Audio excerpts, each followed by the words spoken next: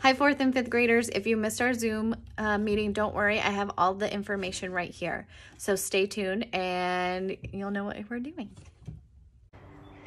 Today we're going to do a collage inspired by Giuseppe Arcimboldo. Giuseppe Arcimboldo was an Italian painter best known for creating imaginative portrait heads made out of things like flowers, fruits, leaves, sticks, even books.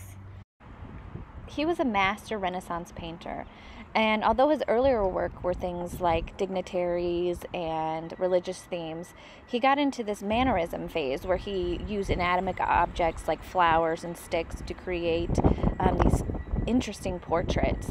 This is his 4 Seasons series, where he created each of the 4 seasons using items from the season you'd find in nature. He also created this 4 element series, air, fire, earth, and water, using different imagery from all of those things to create the portraits. So we're going to create an inspired collage by him. I'm going to use food imagery. Here are the lists of materials you might need, but don't be limited to just the food. You can choose other imagery that suits you better. So the first step is to gather your papers. Choose a solid piece of paper for your base, and then gather your food imagery or your other imagery. I used magazines, grocery lists, and newspapers. So the next step is to select a large image of whatever you're choosing, like food, to create your face. Next, you're going to want to study your food papers, looking for facial features, like a slice of orange could be an eye, or a banana can be a mouth.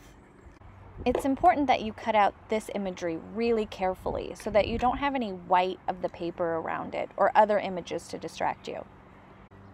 Once you have those carefully cut out, glue them onto your larger piece of food, your face. We want to overcome creative obstacles by drawing the facial features we can't find in our food papers. So I drew a banana, maybe a couple beets for the eyes, and then I colored them.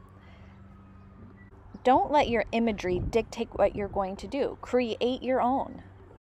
Carefully cut out the drawn elements and attach them to the collage. Take a picture and then do a tag talk with a family member. Tell something you see, ask a question, give a suggestion.